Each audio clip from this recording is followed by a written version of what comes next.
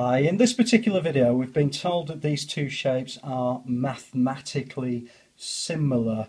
Okay, which basically means that they're the same shape. So we've got one with a surface area of 18 centimetres squared and the other is 50 centimetres squared.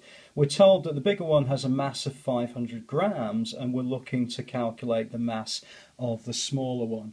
Okay, well with these types of questions you need to establish relationships between the two component parts. What I mean by that is we've got 18 centimetres squared is the surface area of shape B, and that's going to be equal to something which we're going to call K multiplied by 50 centimetres squared for shape A.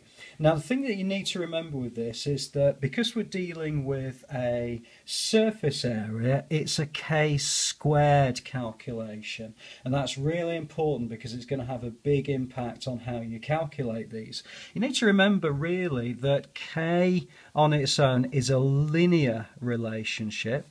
K squared is going to be an area relationship and K cubed is going to be a volume or a mass relationship, and those we're going to be using a little bit later on in this particular video. Okay, so now we've got that 18 equals something squared times 50, this value of K, this constant. It allows us then to work out the value of K because K squared equals 18 over 50, and therefore K equals the root of 18 over 50, and if I put that into a calculator I'm going to get the value of K to equal 0.6.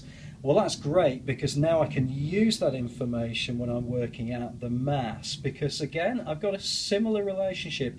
If I can say there's a relationship between the surface areas and that's K squared, I can also say that there is a relationship between the masses. So the mass of B, which is what we're trying to find out, is going to be equal to K times the mass of A.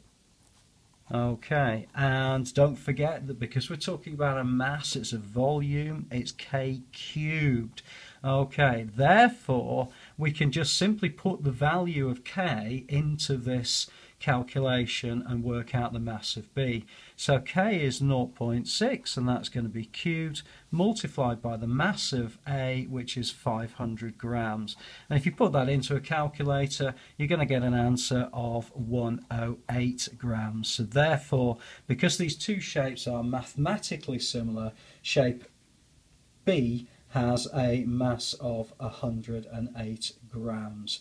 Okay, so the key areas that you need to remember on this is that you need to establish these relationships, but you also need to remember that we're using either K on its own as a linear relationship or K squared as an area relationship or K cubed as a volume stroke mass relationship.